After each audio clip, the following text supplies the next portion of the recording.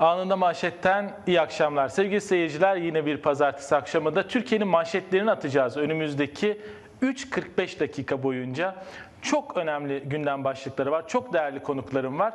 Önce konuklarımı sizlere zaten tanıyorsunuz, ekranda da gördünüz. Hatırlatayım. Onun ardından da önemli gündem başlıklarını bir çırpıda sıralayacağım. Skype'de, yani canlı bağlantıda CHP eski milletvekili Sayın Hüsnü Bozkurt konuğumuz. Hüsnü Bey, iyi akşamlar. İyi akşamlar Tuncay Bey. Teşekkür ediyorum. Saygıyla selamlıyorum. Evet. Ses provası, sağ olun. Ses provasını da yapmış olduk böylece. Ve sevgili seyirciler, bir yıl aradan sonra kendisinden de çok şey öğrendiğimiz, ben uzun yıllar Uğur Dündar'la çalışma şansına sahip oldum. Şimdi de burada bu programda bir araya geldik. Bir yıldır Uğur abi televizyon ekranlarında yoktu.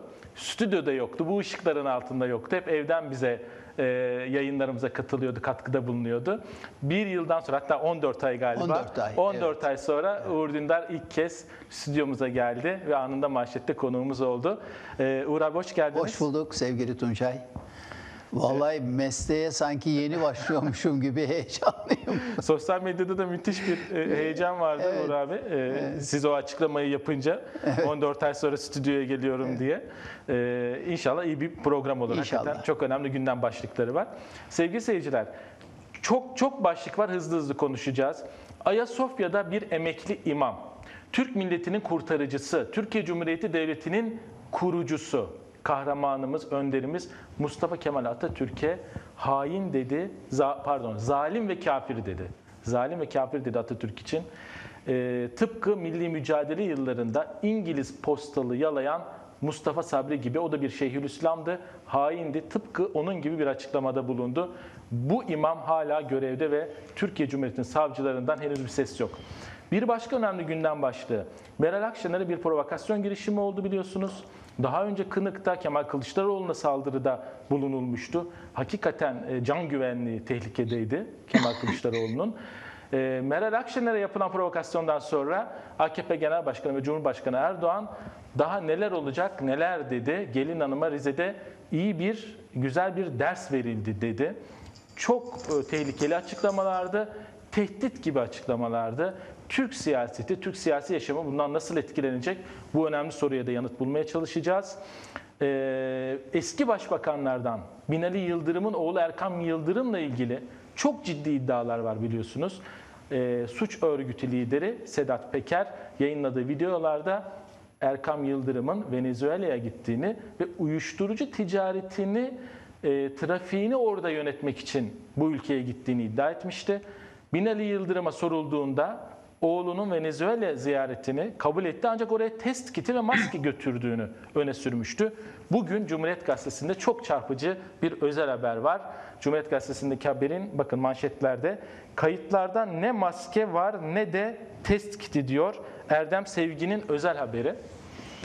Kayıtlarda ne maske var ne test kiti, yani Erkam Yıldırım'ın Venezuela'ya test kiti ve maske götürdüğü iddiası böylece çürümüş oldu. Sedat Peker'in iddiası ne derece gerçek bilmiyoruz. Onu da savcıların araştırması lazım elbette. Bu konuyu da konuşacağız. Yani Sedat Peker'in ciddi ve vahim iddialarını da konuşacağız.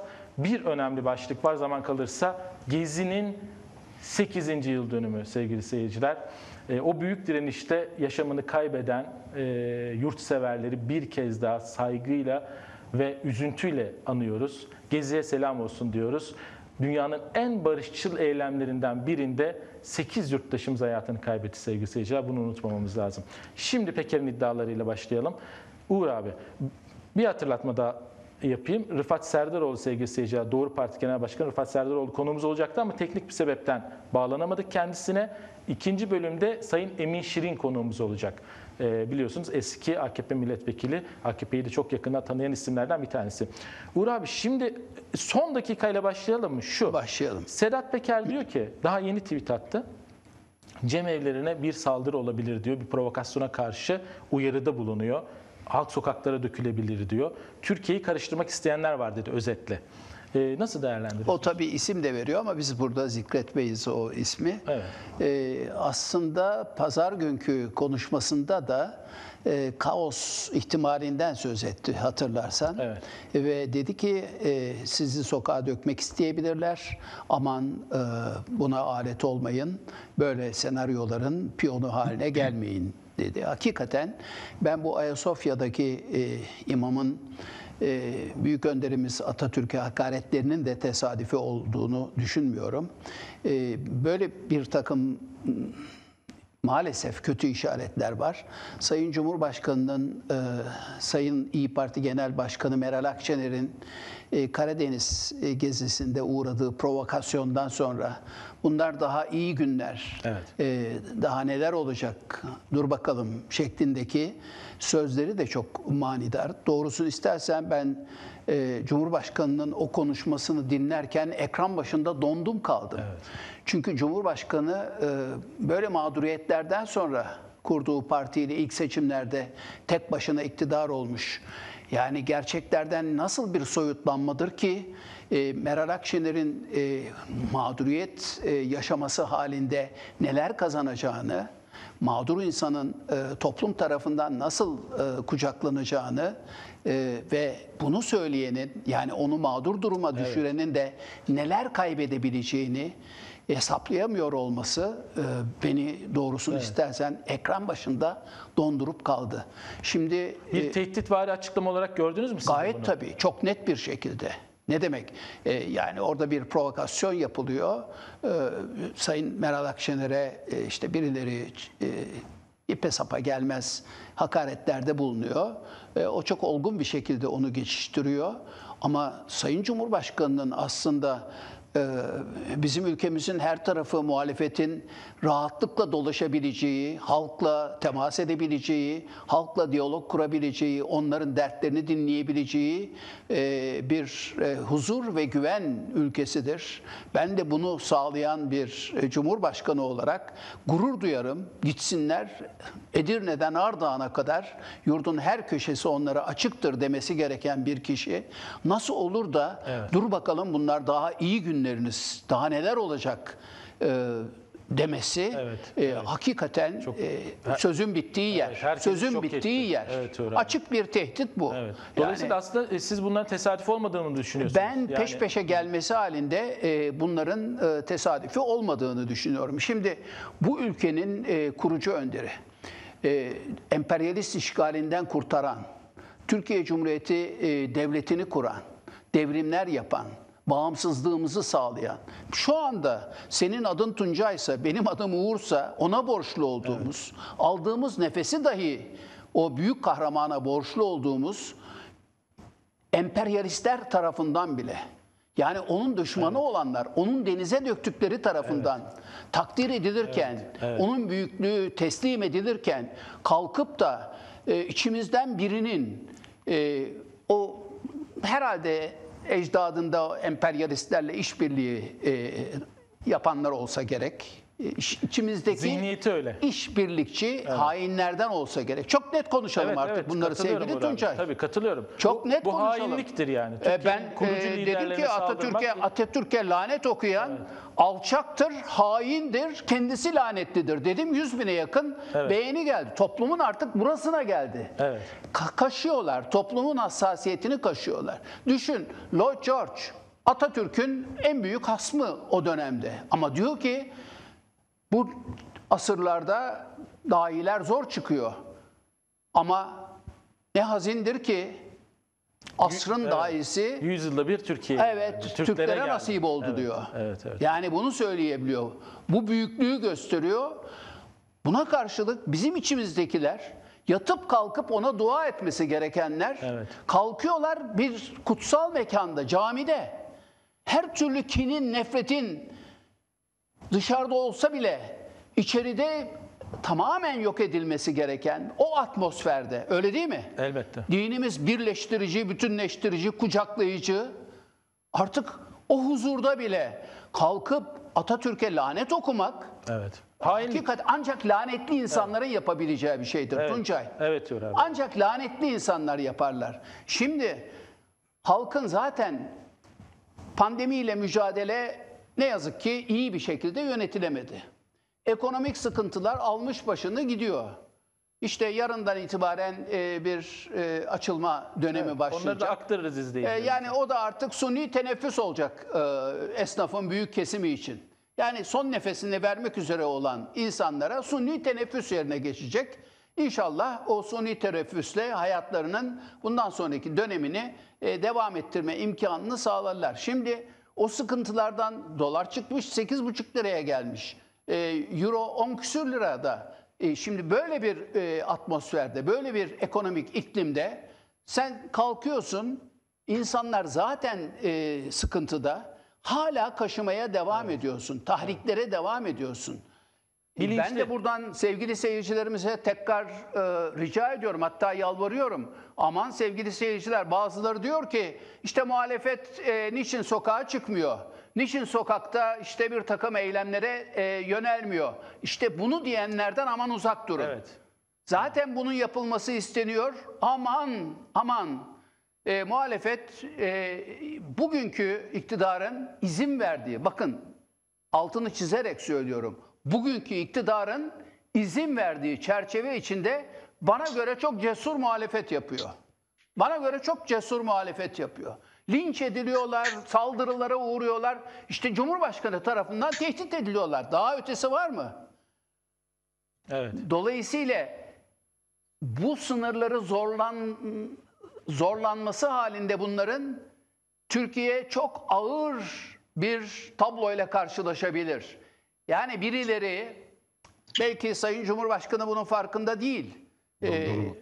Farkında olsa böyle konuşacağını zannetmiyorum zaten. Evet. Ama birileri, dış güçler veya içimizdeki hainler, işte FETÖ'yle bağlantılı bir takım kesimler, istihbarat servisleriyle ilişkili bir takım provokatörler, kardeşi kardeşe düşürmek, hatta çok büyük bir kardeş kavgasını tetiklemek isteyebilirler.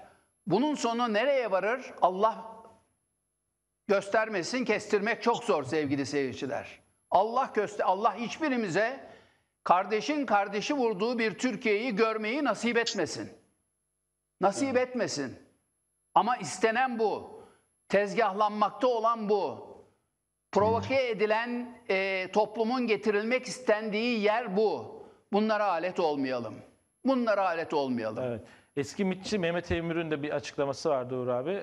Siyasi cinayetler böyle ortamlarda olabilir diye. Çok dikkat etmek gerekiyor. Tuncay'cığım tabii geçmişte yaşadık biz bunları. Geçmişte çok değerli aydınlarımız, 90'lı yıllarda. gayet tabii meslektaşlarımız hayatlarını kaybettiler. Ben pazar günü yazdım. Susurluk çetesinden merhum Oğuz Yorulmaz'ın annesinin oğlunun sağlığında onunla yaptığı konuşmaları yazdım. Evet. 93-94 kişiyi öldürmüşümdür anne diyor. Biz diyor, ben diyor, babası da polismiş, 37 yıl polislik yapmış, devlet ekmeğiyle, polis ekmeğiyle büyüttüm çocuğumu, kız gibi devlete teslim ettim, memur olacak zannettim babası gibi. Onu çete yaptılar. Ve çocuğun neden sonra farkına vardı? Onlar vatan, millet, devlet için çarpıştıklarını zannediyorlardı. Oysa birileri ceplerini doldurmak için onları maşa olarak kullanmışlar, tetikçi olarak kullanmışlar. Evet. Benim oğlum öldüğünde hiçbir şey bırakmadı geriye. Ben o dönemin İçişleri Bakanı Mehmet Ağar'a gittim. Çünkü oğlu öyle söylemiş. Anne benim başıma bir şey gelirse Mehmet Ağar'a git demiş. Gitmiş, kadın konuşamamış bile. Demiş ki Mehmet Ağar vaktiyle onlara, ben size çok para gönderdim demiş. O paralara sahip olun. Çağır vurup harman savurmayın. İş kurun demiş ama çocuk $100'dan fazla bir para görmediğini söylemiş annesine. Yani biz geçmişte neler yaşadık sevgili Tuncay? Maalesef. Tam bir Türkiye fotoğrafı. 90'lı yılların fotoğrafı. 90'lı yılların fotoğrafı. Maalesef. Şimdi Sedat Peker'e girecektik ama tabii bu Ayasofya'daki imamın haince açıklamaları da çok tartışılıyor. Onu bir konuşup sonra Peker'in iddialarına gelelim mi Uğur abi? Sayın Bozkurt, siz nasıl değerlendiriyorsunuz? Uğur abi de az önce söyledi. Hakikaten Türkiye'de kıldığı namazı bile Atatürk'e borçlu insanlar. Yani hani muhafazakar pencereden baktığımızda bile okunan ezanların, kılınan namazların da sebebi Mustafa Kemal Atatürk'ün verdiği mücadele. Böyle bir ihanet dünyanın hiçbir ülkesinde yapılamaz. Hiçbir ülkesi, dünyanın hiçbir ülkesi kendi kurucu liderlerine bu kadar haince, bu kadar açıkça iftira atılmasına izin vermez.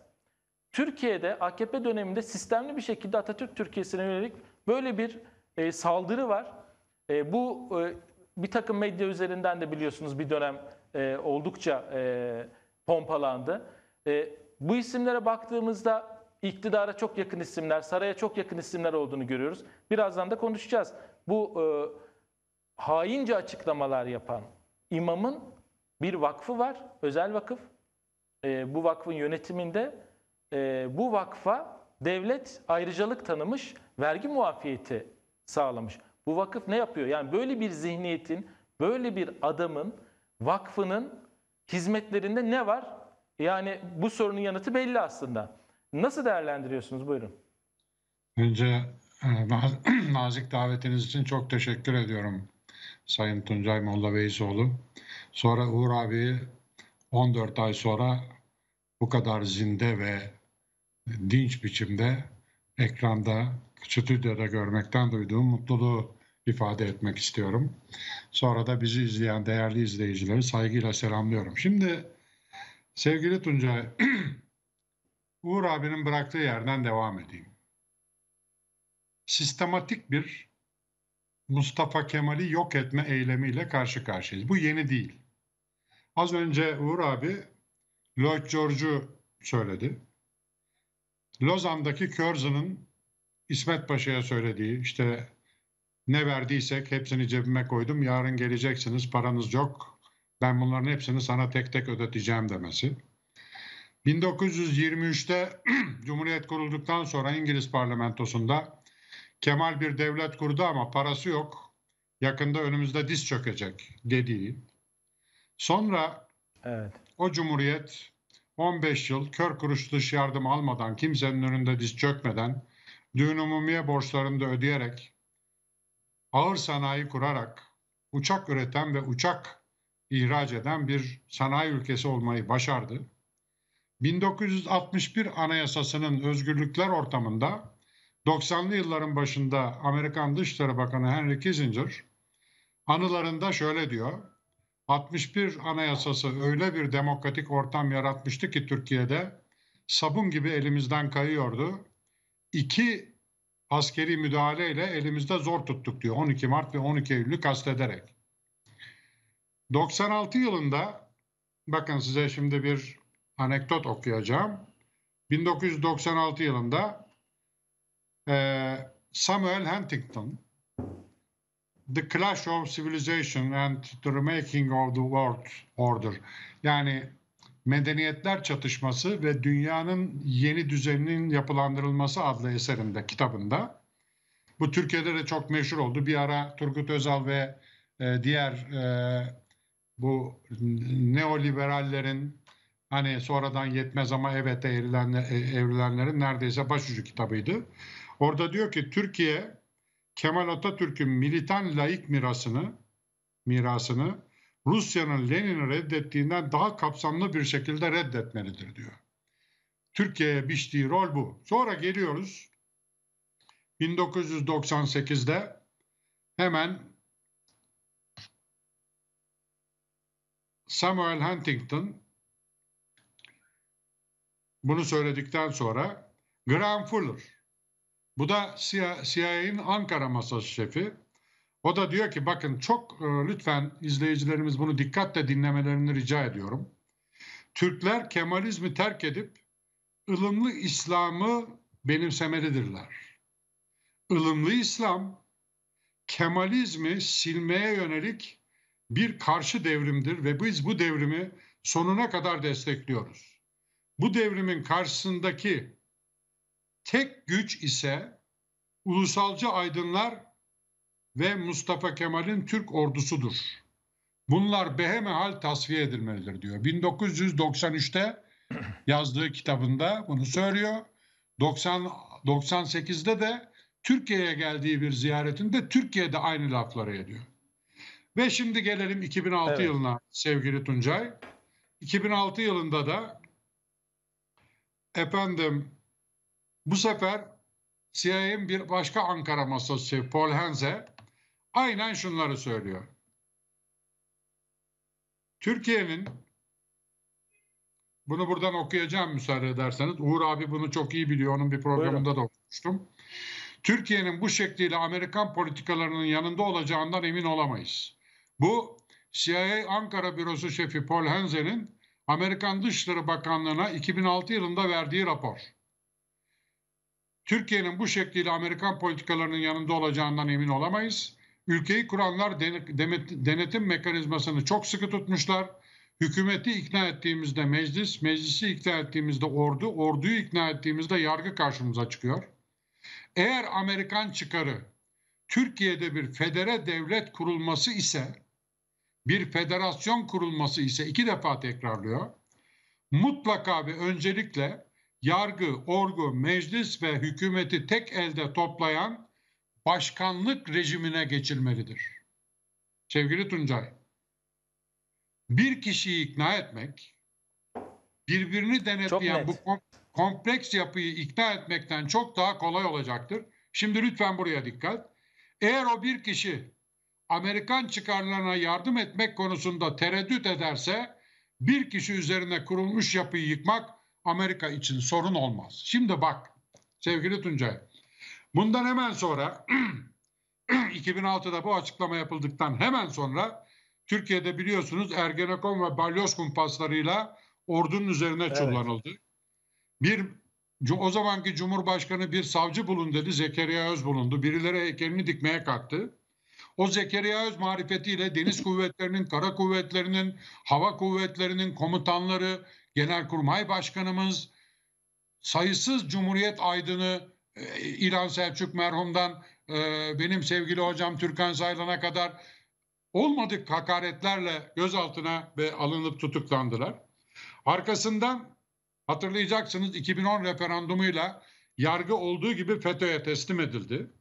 Hemen onun arkasından 2015 Haziran-Kasım arasında yine bir emperyal planla Türkiye'de IŞİD ve PKK bombalar patlattı. Ortalık terör belasına bulandı ve tekrar AKP tek başına iktidar geldi. 2016'da yine arkasında CIA'nin olduğu çok açık, çok net bir biçimde bilinen 15 Temmuz kalkışması oldu. O kalkışma kullanılarak 2017-16 Nisan'ında Türkiye'nin rejimi değişti. Peki dönelim şimdi 2003'te BOP haritasını bizim ülkemizi yönetenlerin önüne koyan Kondolize Rice ne diyordu? Kuzey Afrika'dan Çin Seddi'ne kadar 22 ülkenin rejimleri ve haritaları değişecektir. Ne oldu? Suriye'ye bakın, Irak'a bakın, Libya'ya bakın, Mısır'a bakın, Sudan'a bakın, Somali'ye bakın, Bangladeş'e bakın, Pakistan'a bakın. Neler oldu? Afganistan'a bakın. Neler oldu sevgili Tuncay? Türkiye'de rejim değişti. Şimdi Büyük Orta Doğu projesi bir emperyal projedir ve bu proje Türkiye'yi bölme amacını haritayla önümüze koymuştur. Şimdi bu Ayasofya'da önce hatırlayın Ayasofya açılırken eline kılıçla minbere çıkan bu ülkenin Diyanet İşleri Başkanı olan adam Atatürk'e ilk laneti o okudu. Aradan 6 ay geçti, bu sefer bir başka imam buldular. Cumhurbaşkanı ve meclis başkanı kendisini dinlerken Atatürk'e kafir ve işte hakaret etti. Şimdi bu imam, o Diyanet İşleri Başkanı falan hiç önemli değil sevgili Tuncay. Bir emperyal saldırıyla karşı karşıya Türkiye. Amerikalılar şunu anladılar. Bakın 1923'ten 1983'e kadar 60 yıl uğraştılar. Katiyen Türk halkının gönlünden ve Türkiye Cumhuriyeti Devleti'nin mayasından Kemalist mayayı, milletin gönlünden de Atatürk'ü silemediler. O zaman ne yapmak lazım dediler. İşte 2006'da Graham Fuller'ın dediğini yaptılar. Rejimi değiştirdiler. Rejim değişti, bir tek adam rejimine döndük. Şimdi bu işte imamlar, bu imam kılıklı adamlar neyse Atatürk'e hakaret ederek, bu yalnızca ondan kaynaklanmıyor, bakın hatırlayın. Büyük Millet Meclisi'nde iktidar sözcülerinin Atatürk hakkında söylediği sözleri hatırlayın. Bütün çaba milletin gönlünden Atatürk'ü silebilmek, Türkiye Cumhuriyeti'nin harcından Atatürk mayasını çıkarabilmek, Kemalist mayayı çıkarabilmek. Buna Evet. muvaffak olamayacaklar. Buna eminim. Ancak şu çok acı vericidir. Sevgili Uğur abi de söyledi. Türkiye Cumhuriyeti Cumhurbaşkanı'nın gözleri önünde bu cumhuriyetin kurucusuna hakaret edebilme cesaretini gösteren bir imamı o Cumhurbaşkanı orada susturmuyorsa ve kalkıp bu cumhuriyetin kurucusuna sahip çıkmıyorsa bundan sonra hiçbir mekanda Atatürk şöyle, Gazi Mustafa Kemal böyle dememelidir. Bu çok büyük bir hatadır. Sayın Cumhurbaşkanı'nı buradan mutlaka ve mutlaka dikkatini çekmek isterim. Bu büyük bir hatadır. Çünkü bu bir emperyal plandır Sayın Cumhurbaşkanı. Türkiye bölünmek isteniyor. Evet. Bunun ajanlarıdır, bunun provokatörleridir bu adamlar. Bu adamlar Türk milletini birbirine düşürmek istiyorlar. Ama ben milletimizin Mustafa Kemal'e beden olarak değil ama ruh olarak, ideolojik olarak, fikir olarak onun tam bağımsız ve anti-emperyalist Türkiye idealine, kendi kendini yöneten Türkiye idealine, Türkiye'nin kendisinin gücüyle kalkınabileceğine, bir sanayi ülkesi olabileceğine, uçağını da, silahını da, tekstilini de, şekerini de, azotunu da, petrokimya sanayini de, demir çelik sanayini de kendi yapabileceğine inandığını biliyorum bu milletin. Bu millet bu oyuna gelmeyecek ama Sayın Cumhurbaşkanı o imamı orada o şekilde konuşturmamalıydı. Bu noktada bunu söylemek istiyorum. Evet. Bu çok büyük Çok bir teşekkürler. hatadır. Çok büyük bir yanlıştır, evet. Evet.